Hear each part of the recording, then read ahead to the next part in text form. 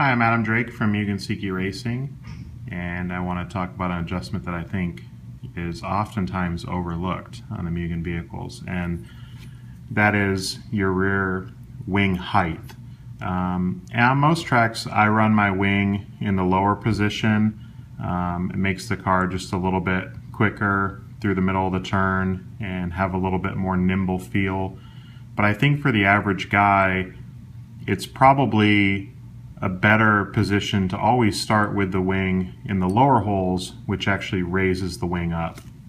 And what that'll do is just make the car more stable, calm it down in the middle of the turn, make it a little bit easier to drive, not quite as responsive, but just a little bit safer and easier to drive. Something, again, that I think is often overlooked, but very good tuning option on your Mugen vehicles.